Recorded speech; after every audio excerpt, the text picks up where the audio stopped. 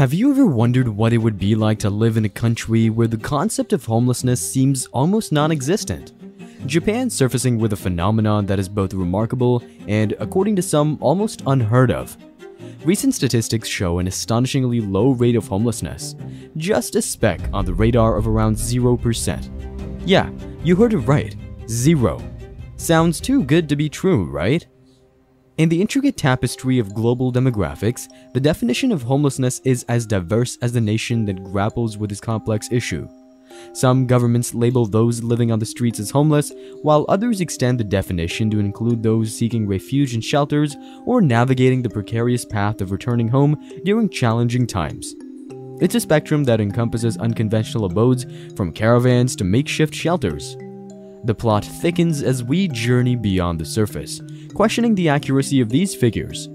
Are we witnessing a genuine triumph in tackling homelessness, or is there a dark and disturbing reality of what is really going on? To uncover the roots, we need to rewind to the burst of Japan's real estate bubble in 1990. This triggered a chain reaction, plummeting house prices, a construction sector collapse, widespread layoffs, and the emergence of homelessness. A phenomenon unseen since post-World War II. While the government was initially slow to respond, action was eventually taken between 2018 and 2020. During this period, Japan saw a 12% reduction in homelessness, dropping from 4,555 to 3,992 individuals in a population of over 125 million. That's essentially 0% of Japanese population. Now, compare this to other countries of similar size, for example, Philippines with a population of around 117 million and a homelessness rate of around 3.8%, or Russia with 145 million people and a homelessness rate of almost 3.5%. Japan seems to be on top of their game, however, interpreting their figures is tricky. Yes, assistance programs played a role, but an unexpected ally entered the scene: the COVID-19 pandemic. The pandemic not only prompted worldwide lockdowns, but also impacted homelessness in Japan.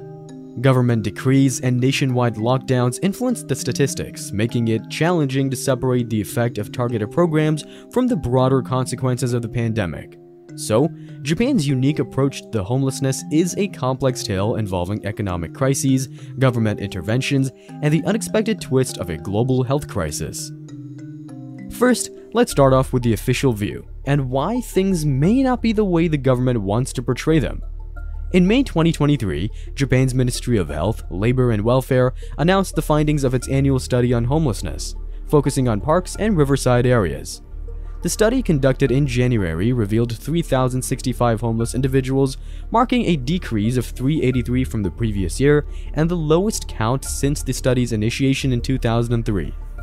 Breaking down the demographics, approximately 91% were men, around 6% were women, and the rest had visually indeterminate sex due to clothing or other factors.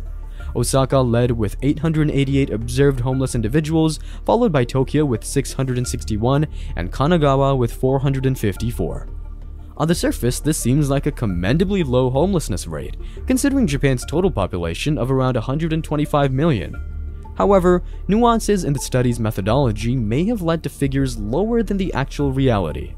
Firstly, the study concentrated on parks and riverside areas where the majority of homeless people in Japan spend their nights. While the number of individuals sleeping on the streets or in urban environments is relatively small compared to other countries, excluding such areas could result in underreporting. Secondly, the data collection method involved local government workers visiting sites in their territories and reporting the number of homeless people they observed. This approach might miss those out of sight or absent during the visit, potentially leading to an incomplete count. Despite potential methodological limitations, a decrease in homelessness could be considered positive, assuming consistency in methodology and diligence. However, the decline prompts questions about the reasons behind it, whether improved social support and economic conditions enabled more homeless individuals to secure housing, or if it reflects a somber reality of homeless individuals passing away. So, while the proud declaration of only around 3,000 homeless people found in Japan may seem optimistic, it's likely premature for the Japanese government to declare the homelessness issue resolved. The dark underbelly of homelessness in Japan tells a tale of economic shifts, cultural nuances, and a hidden population struggling on the fringes of society. Over the past decades, Japan has witnessed a startling surge in part-time and temporary workers, a trend catalyzed by the partial legalization of temporary and contract work in 1986, eventually reaching full legalization in 1999. According to Japan's Ministry of Internal Affairs and Communications, the numbers are staggering, with 22 million part-time and temporary workers in 2019, a significant jump from 17 million in 2011.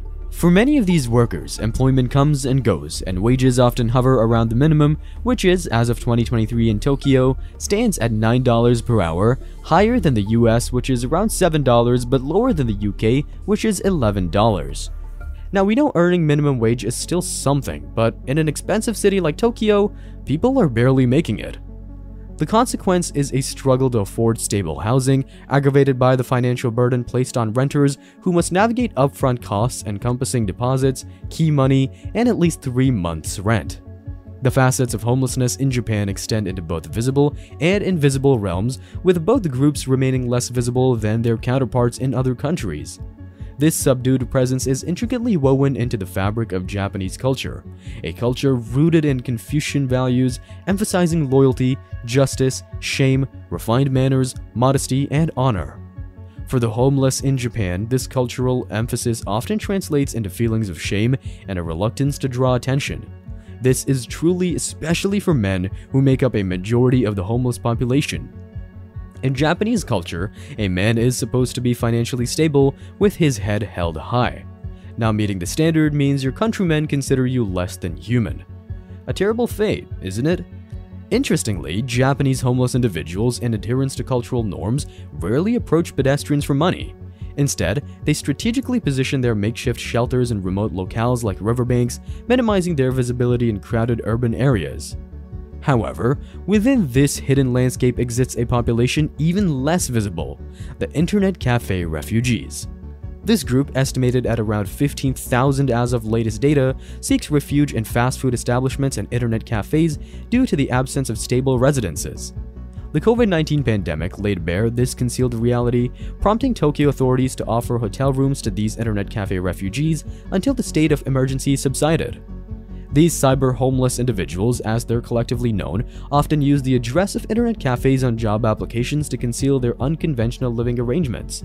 The financial constraints they face drive them to internet cafes, highlighting the stark economic challenges faced by many in Japan.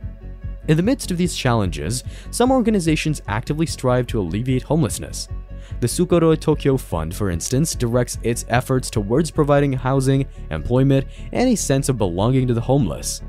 Sukoroi House, a shelter under the responsibility, repurposes abandoned homes into havens for the homeless.